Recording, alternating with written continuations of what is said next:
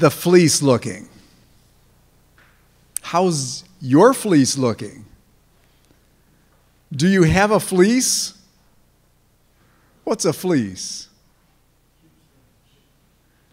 Kind of a sheep kind of hide, right? And it has on one side of it just kind of like the leather, and on the other side it has kind of the sheep wool, right? And so I should have brought one with me. But picture this chunk of leather, and I was going to pull off my shoe and show you some leather, but my shoes aren't leather. But so picture a piece of leather, but this isn't just a piece of leather. Actually, I've got a piece of leather. I got a piece of leather right here. There it is on my Bible. So there's a piece of leather, but this leather on the inside and outside, it's kind of smooth.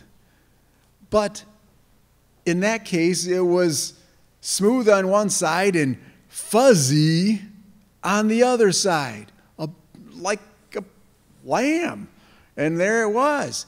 And so how many of you ever gone to people's house, and maybe it was a cabin, a lot of times it's a cabin, and they have like a bear skin on the floor? Anybody seen anything like that? Yeah? Yeah?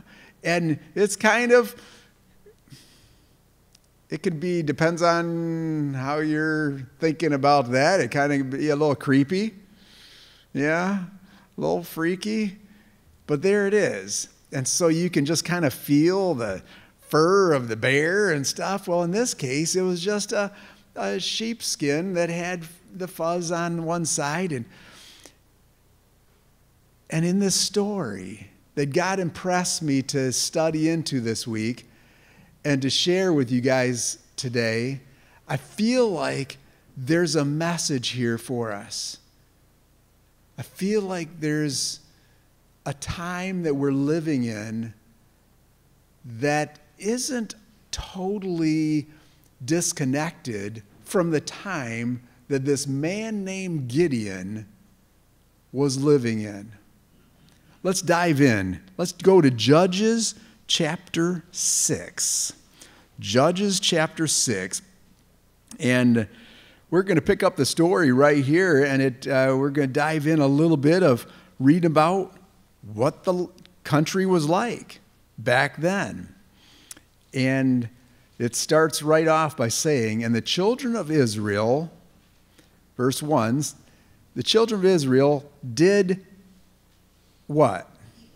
Evil. In the sight of who? The Lord. Who's watching us all the time? God is. We are accountable 24/7 to God. Who's watching us?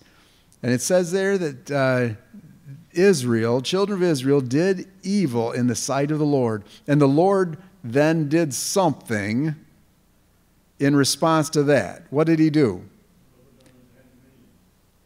He delivered them up into the hands of Midian. Was that a good thing? No. The Midianites were the enemy, and they were serving all these pagan gods and which aren't gods. And they were just doing all this worship and pagan worship. And so God said, you know what? If you're going to go against me, if you're going to sin against me, try it without me. Go try it without me. See what life is like without me. What's life without God? Is it a good thing? Lots of people try it. Lots of people try to just kind of go on their own, do whatever they want, whatever feels good, and they seem to be happy. A lot of times when you see them, if it's online or if it's in person or something, and they seem kind of happy and they try to tell you only the happy things, but down deep, there's something missing. And without God, you won't have true happiness. And so, even in our lives, as we have friends and family members that are going against God, for us to be praying for God to just bless them tremendously, not sure how well that works. Because God has ways of drawing people back to Him, and it's maybe not so comfortable. And in this case, God is doing that right here. God is allowing them to go into some trials. So sometimes we need to understand that the trials that we're going through, it might be for our best interest. And we can be asking God, why are you allowing this to happen? And it says, and the hand of Midian, verse 2, prevailed against Israel, and because of the Midianites, the children of Israel made them the dens which are in the mountains, and caves, and strongholds. And so it was, when Israel had sown, that the Midianites came up, and the Amalekites, and the children of the east, even they came up against them, and they encamped against them, and destroyed the increase of the earth, till thou come to Gaza, and left no sustenance for Israel, neither sheep, nor ox, nor ass, for they came up with their cattle and their tents, and they came as grasshoppers, as multitudes. For both they and their camels were without number, and they entered into the land to destroy it. And Israel was greatly impoverished because of the Midianites. And the children of Israel cried unto the Lord. Stop. Grasshoppers. I haven't ever seen grasshoppers come in like crazy, but I've watched it on TV or something. I've seen documentaries of grasshoppers, and they just come in just in so many millions of these things, and they just come into a beautiful crop, and in moments, days, it's gone, just destroyed, ate up, nasty. How do you stop the little buggers? I don't know. You'd think that they would figure that out. Man, these things, and all of a sudden it can just kind of almost become dark in the sky because of the numbers of these things. And this is the way it was with the Midianites. So here you are, one of God's people of Israel, and you're just doing your thing, you're minding your own business, but you're a suppressed people. Even so much as it says that you are seeking a home in a cave. This is not the great condition to live in. And then you're still planting. You're still getting ready for a harvest. I've watched my wife take such good care of our garden. She's an amazing woman, amazing homesteader, I would call her. And her little pumpkins are like her little children. I mean, and she just takes such good care of them, to the corn, to the tomatoes, to the potatoes. And she dug some potatoes yesterday, and she's just digging those potatoes and bringing bowls of potatoes up to our house. She made us a breakfast of potatoes and chopped peppers and all these different things. And all of this was from our garden. It was beautiful. So she got to work so hard this summer and then reap that, and then she got to enjoy it with me. I got to enjoy it too. It was beautiful, and David and stuff, and it was just beautiful. But wait, that's not the case here. Israel sowed, did all this, and then they went to reap it, and the Midianites just came in like grasshoppers, and they just ate it all up and left Israel with about nothing. That's horrible. I can't imagine how disheartened you would be, how frustrated you would be.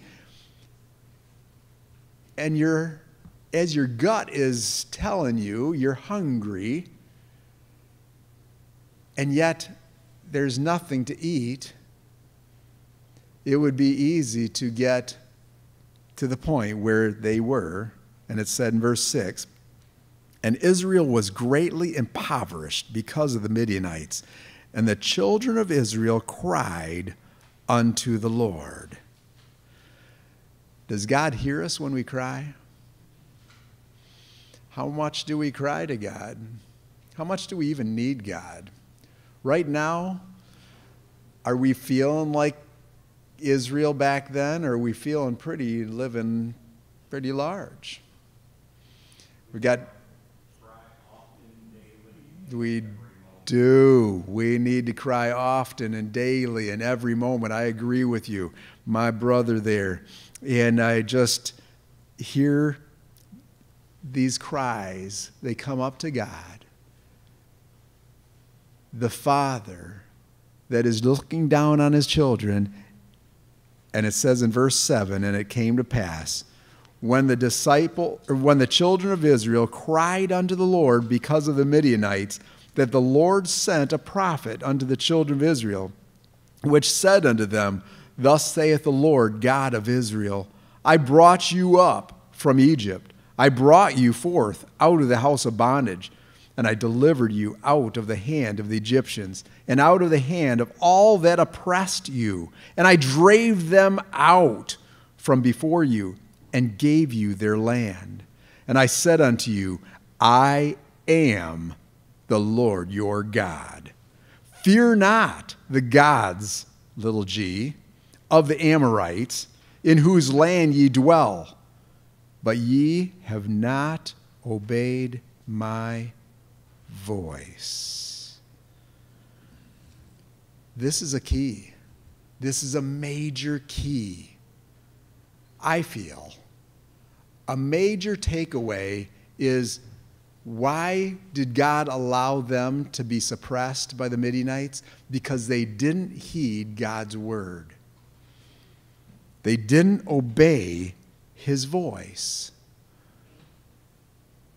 Why don't people obey God? Some of it is probably because it's, well, what's God's voice? What's God's word? What is he asking me to do? And it's easy to just kind of, if you're not studying what that is from his word, it's easy to just then kind of take what everybody else says about what is God's voice and what's God's direction, and we just do that. But are there false teachers in this world? Lots of them. That are saying, thus saith the Lord, da da da, and it's not. And it's going to get really dicey, like we kind of talked about last Sabbath. It's going to get a little dicey, a lot dicey, because at some point, God's people in the end are going to become such a minority, and the majority are going to follow after this figurative beast, power. So we've got to figure out, how do we distinguish between the false and God's voice here? Because I don't want to be in this category of that very last line of 10, but ye have not obeyed my voice. That's not the category I want to be in. I want to be in that category that is the opposite of that. These people over here, God's remnant, have obeyed my voice. That's the one I want to be in. Things are getting crazy in this world. I don't know if you're noticing some things. There is even a time of suppression coming that is going to, I believe, make God's people feel a lot like this condition here. There's even people that have agendas. I don't know if you ever heard of a 2030 agenda. 2030 agenda. There's a whole group of businesses and stuff that have come together as a World Economic Forum, WEP, And they are headed up, interestingly, the whole Pope of Rome has kind of set up this World Economic Forum to create a whole group of the most powerful people in the universe, not the universe, in this planet, to then get to the point where they can control everything. And if you don't follow suit with their whole 2030 agenda, it won't go so well for you. What's interesting is they talk about in these plans of even a potential, we'll see, I'm not trying to throw out any predictions, but in 2022, the summer of that, a great famine. What's coming? God knows. Do we have to be fearful for the future? Absolutely not. But we can be students of God's Word. We can be studying and learning what's to come to pass according to His prophecies. And we can know ahead of time what's going to happen. And we can then know how to prepare. And we can learn from His stories like this here to cry unto God. And actually ask God, what do you want me doing?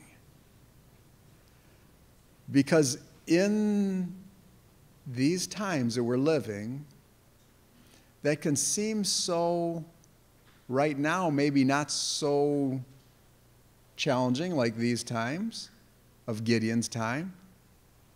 Here we are. Your name, none of your name, is Gideon.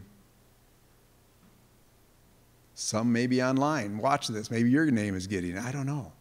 But this man Gideon, he was just like you, just hanging out, trying his best to be a good man and a good person and just survive. And yet, we're about to see that God was about to totally make a presence in his life. Is God about to do that in your life? What great and amazing things does God have for you and me to do? I don't know.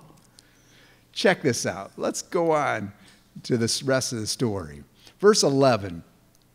And there came an angel of the Lord and sat under an oak which was in Ophrah that pertained unto Joash the Abiezrite, and his son Gideon threshed wheat by the winepress to hide it from the Midianites. What do you picture there? There's Gideon. There he is. He's hanging out in a little wine press. And I don't know why, I just always picture this little wine press thing excuse me, as like a shack. I don't know, maybe it was more glorious than that. But I picture this as like this shack with these old barn boards and stuff, and not all sealed up tight. These just barn boards. And how many of you ever been in a barn? All right. How many have been to the top of a barn? How many of you ever put hay up in the top of a barn? Wow, a lot of you. Most of you on this side. I'm not sure why. But so, sure enough, you're putting hay up there, and boy, I tell you, when I was a young man, I would get dying at the top of the barn for something. I'm dying for something, and water, yeah, but especially fresh air. I am so looking for fresh air, and so I would look for the biggest crack in the side of the barn boards. And I would literally suck my face right up to that barn boards, and I would try to suck fresh air from the outside in, because inside here is all disturbed. And there's just this dust, and you can see the sunlight coming through, and it's just this dust all in the air, and you know you're just breathing that stuff in. I don't know. Going back to Gideon, I picture this wine press, this little building, kind of like that with these slat boards and stuff, but there's kind of, you can see through them and stuff, and there he is. He's threshing a little wheat that he'd gathered, and his tummy is kind of rumbling, and he's just trying to make some food for him and his family, and all the while, I think your ears are turned all the way up. You're listening for the slightest little crack. Maybe that's a Midianite or a Amalekite. Could I come and steal my wheat? And you're looking through those little barn door, little slats, and you're just looking for the slightest little thing. And you're looking kind of way off, too, in the distance. See if there's anything coming. And there's Gideon in this state. And it says here, thank you so much. It says here that in a little message from Patriarchs and Prophets, Gideon was the son of Joash of the tribe of Manasseh. The division to which this family belonged held no leading position. But the household of Joash was distinguished for two things. Get this. The household of Joash, the dad of Gideon, was distinguished for courage and integrity. Wow. Is that two traits that you'd like for your home to be known for? Courage and integrity. So, continuing on, as Gideon is threshing wheat by the winepress to hide it from the Midianites, verse 12 says, "And the angel of the Lord appeared unto him and said unto him, The Lord is with thee, thou mighty man of valor." What? Here's Gideon, and he's just kind of hiding out, and he's grinding a little wheat, threshing a little wheat, and he's just kind of looking. Does he look like a mighty man of valor? No way! This guy looks so tail between his legs, scared. So why did the angel of the Lord say that to him? Oh, yes. He could see beyond this current position that he's in and see what Gideon was going to become with God. And that's beautiful. And that's what God is seeing in each and every one of you and me. What we can become with him and his strength.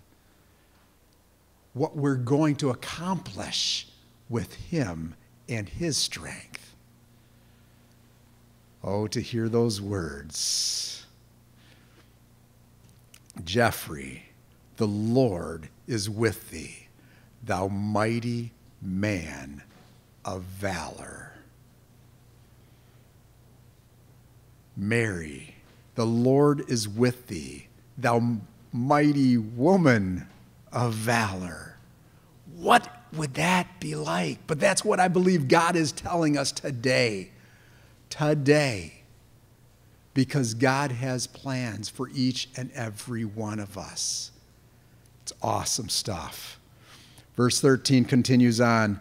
And Gideon said unto him, O my Lord, if the Lord be with us, why then is all this befallen us? And where be all his miracles, which our fathers told us of, saying, Did not the Lord bring us up from Egypt? But now the Lord has forsaken us and delivered us into the hands of the Midianites. Do you hear a little whining going on there? A little complaining? It's like you got an angel of the Lord right in front of you, and you're going to start complaining? That's all right. God's patient. Do you like that God is patient with you? I do. Oh. And verse 14 says, and the Lord looked upon him and said, go in this thy might, and thou shalt save Israel from the hand of the Midianites. Have not I sent thee? Go in this thy might. It sounds like God is going to just give us the might that we need to go in. And we got to always remember who's sending us. It's God. And he said unto him, O my Lord, wherewith shall I save Israel? Behold, my family is poor in Manasseh, and I am the least in my father's house. Do you hear whining almost again? It's like, come on, look. God is telling you he's going to do a mighty work through you, and yet you're just trying to come up with excuses? It reminds me of a throwback of Moses. And Moses at the burning bush, and I'm not a good speaker. I can't do that, what you're calling me to do. God is never going to call us to do something that he doesn't give us everything we need to accomplish it. God is never going to call you to do something he's not going to give you everything you need to accomplish it. And the Lord said unto him, surely I will be with thee, and thou shalt smite the Midianites as one man.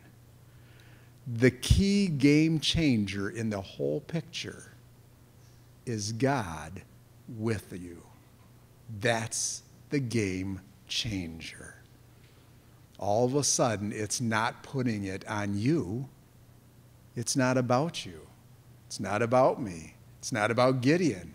It's about God, the God of Gideon, the God of Israel. So, skipping on down, and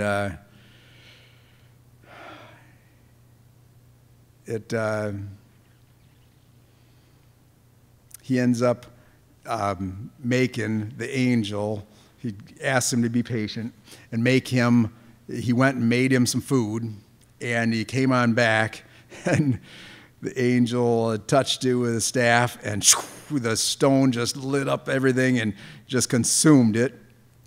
And verse 22, skipping down, and when Gideon perceived that he was an angel of the Lord, Gideon said, alas, O Lord God, for because I have seen an angel of the Lord face to face.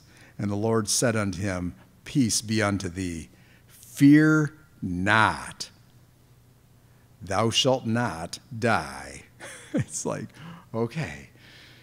Gideon's like, I get it. I'm not in the presence of just anyone. And God says unto him, peace be unto thee. Fear not. How often do we need to hear God say that to us? How often do we get freaked out, worried, concerned, what's going to happen for the future? Yeah. If we're going to be honest, yes. It's like, and here's God saying, peace be unto thee. Fear not. That's verse 23. Then Gideon built an altar there unto the Lord and called it Jehovah Shalom unto this day, and yet is in Ophrah. And 25 says, and it came to pass the same night that the Lord said unto him, take thy father's young bullock, even the second bullock of 7 years old, and throw down the altars of Baal that thy father hath, and cut down the grove that is by it. Uh-oh. What's about to happen here? God is calling him now to save Israel from the Midianites. But wait. There's some cleanup. There's some prerequisites that need to happen here. Because God can't powerfully move through you and use you in a powerful manner if you've got sin in your life.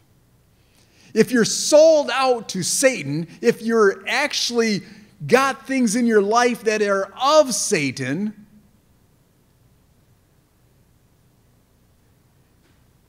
and you're hanging on to these things, God can't powerfully move through you while you're hanging on to these things. And so God sees that they're worshiping Baal, and they've got this big Baal statue, and they've got these groves set up as prayer groves to these Baal and other gods, little g's.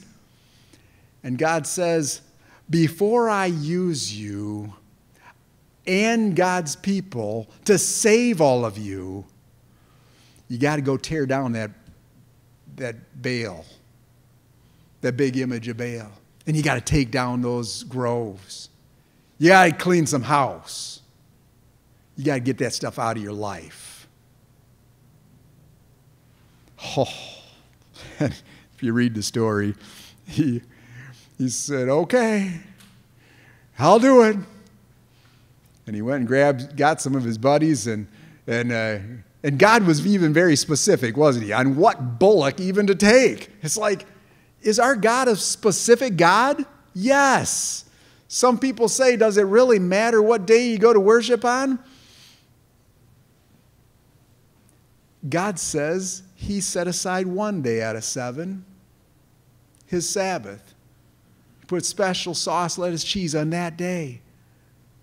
If you don't think it's a special day, take that up with God. Here Gideon was even told, even take the second bullock of 7 years old. God is specific. And so sure enough, Gideon does what he's asked to do, but God didn't tell him do it during the day. And so he did it during the night because he was kind of scared of what people would say of him tearing down this big altar of Baal and tearing out this grove. And sure enough, the next morning when the people rose up and they saw that Baal had been torn down and all this stuff, and it's like, what in the world? Who just did this? And you can't keep it a secret, and somebody squealed on Gideon and said, oh, that's Gideon. And oh, man, and they went to get Gideon and wanted to kill him and stuff, and they came unto Gideon's dad. And verse 30 says, then the men of the city said unto Joash, Gideon's dad, bring out thy son, that he may die, because he has cast down the altar of Baal, and because he has cut down the grove that was by it.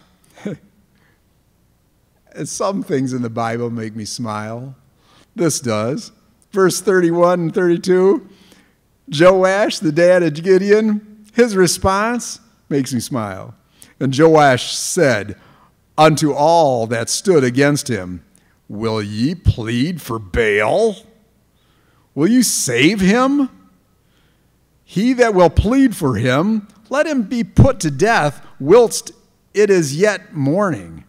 If he be a god, let him plead for himself, because one has cast down his altar. Therefore, on that day he called him Jerubbaal, saying, let Baal plead against him, because he has thrown down his altar. He's basically saying, you know what? If Baal's a god, let him plead for himself. I love it. Sure enough, Gideon then, the story concludes. By then, Gideon rallies some troops. And verse 34 says, but the Spirit of the Lord came upon Gideon, and he blew a trumpet. The Spirit of the Lord came upon Gideon. What's it like to have the Spirit of God come upon us?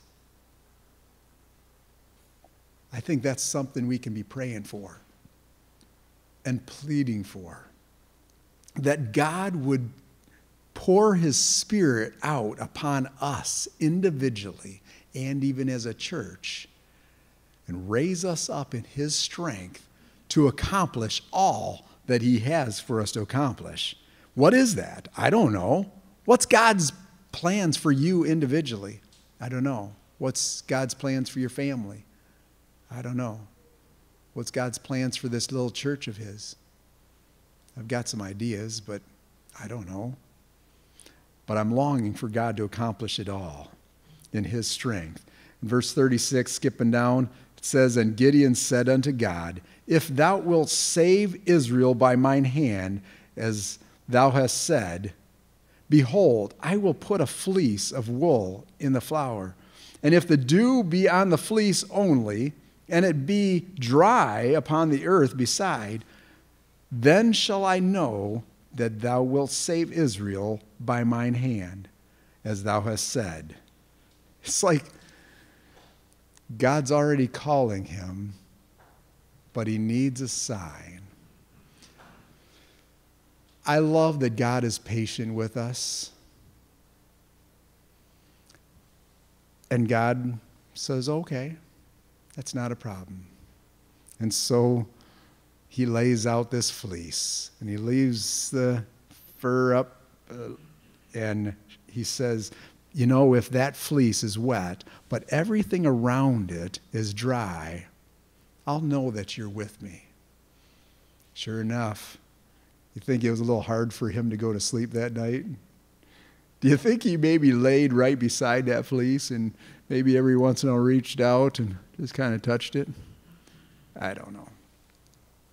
Maybe. Sure enough, the next morning he woke up, and I think the first thing on his mind was, the fleece! And he was probably like, because you know you wrestle with your faith, right? In God, you wrestle with that. You're just like, do I have faith in God? And he went and looked, and he touched that fleece. Soggy. You squish it, and water just kind of squishes through your fingers, and you're just like, whoa. Around it, it's dry. Oh, God's with me. And yet, his mind went, rationalizing, analyzing, and you're just like, wait a minute. That might not be the ultimate test. Oh, why didn't I think of that? And then he goes to the Lord and said, oh, Lord, Abba. He says in verse 39, let not thine anger be hot against me, and I will speak just this once. Let me prove, I pray thee, but this once with the fleece. Let it now be dry only on the fleece, and upon the ground let there be dew. And God, in his patience, it's okay. I can be patient with you, Gideon, because I've got great plans for you. And sure enough, he goes to sleep. Does he start feeling it? I don't know. And he wakes up the next morning, and sure enough, he goes and feels that fleece, and it's completely just bone dry. He's like, oh. And he feels around it, and it's all damp and dewy. And I guarantee he got dew on his knees as he bowed before the Lord on his knees, and he surrendered his life to him to be used by God to do whatever God had for him to do. What was that? God raised him up and had him go grab a bunch of people to go and fight the Midianites. And God used Gideon to rally a ton of people. And yet, your Bible says right there in chapter 7, verse 2, and the Lord said unto Gideon, you done too good of a job. That's John Lanphear's paraphrase. It says, the people that are with thee are too many for me to give the Midianites into their hands. Why? Why? Why did God say you got too many? It says, because lest Israel vaunt themselves against me, saying, mine hand has saved me. God is so wanting us to trust him completely and not trust ourselves. We have got to get out of this state of trusting self. And we've got to get fully surrendered to God and trusting in him and him only to save us. So how's your fleece?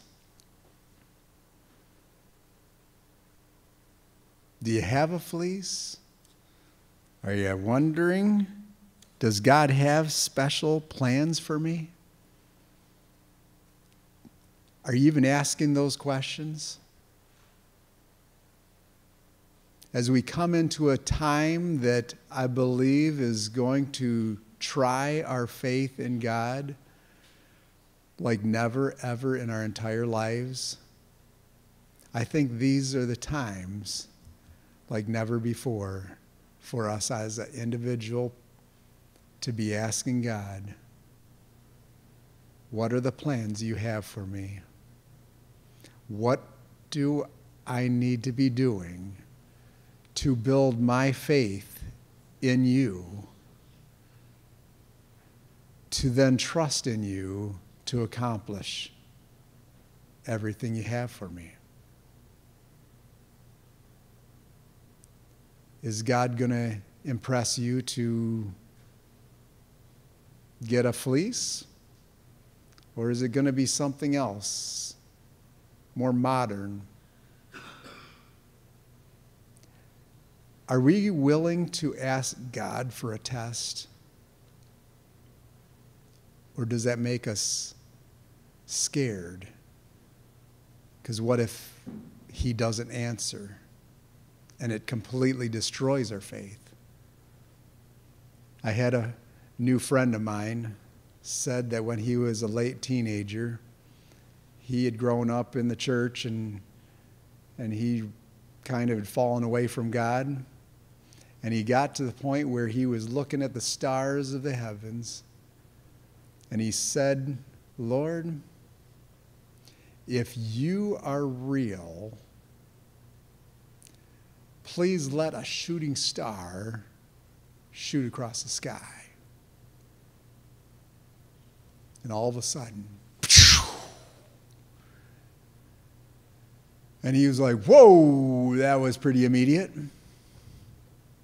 But that, just like Gideon, he thought, it could have just happened. Oh Lord, he prayed a second time. If you're truly real, please let a second shooting star shoot across the sky. And all of a sudden, and he was like, whoa, oh Lord, the chances of two shooting stars right when I ask for them, it's just unmistakable. But Lord, please, if you're really real, let just a third star shoot across the sky. And he said, all of a sudden, John, there was this humongous star went all the way across the sky. And he said, I was so humbled. And from that moment on, my faith in God has been so real. I want to challenge us that God has great and mighty plans for us, individually in this church. And he needs us to be right now asking him to show us how real he is and the plans that he has for us. And I can't wait to see what he's going to do through each one of you and me. Let's pray. Heavenly Father, thank you so much for your story of Gideon in your Bible. Thank you so much for this young man that was scared for his life, even sulking, wondering why you had abandoned them. And yet he had no idea that, God, you were about to answer all of their prayers through him. He was the one. He was living in the moment when you were about to answer all of their prayers. And you were going to use him in a mighty way to save your people, and especially save their faith in you. Here we are, Lord, a people not knowing what the time is that we're living in exactly, but things are wrapping up quickly, and things are going to get rough. You predict it. And we long to have the faith in you that's needed to get through everything that's ahead and to accomplish everything you have for us to do as individuals, as young people, as parents, as grandparents, as people in your church. What do you have for us to do, Lord? Please reveal your plans to us. Save us, Lord. Save your people. Raise up your church, Lord, to accomplish all that you have for us to accomplish. Give us your visions